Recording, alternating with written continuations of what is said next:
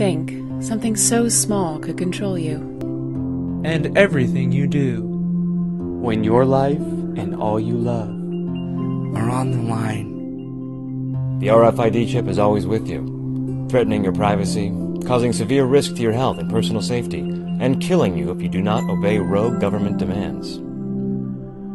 Because I want to increase my risk of cancer. Because I want to live in a cash-free society.